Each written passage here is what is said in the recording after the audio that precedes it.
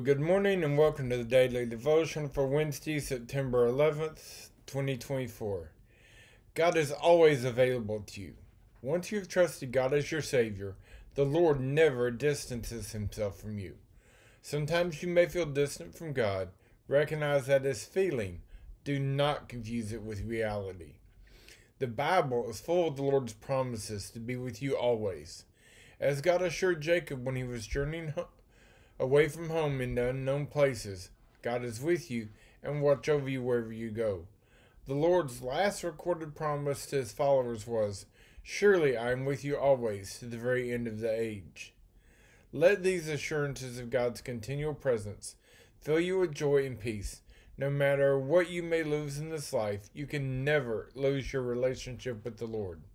Scripture: though the mountains be shaken and the hills be removed, yet my unfailing love for you will not be shaken, nor my covenant of peace be removed, says the Lord, who has compassion on you. Isaiah 54, verse 10.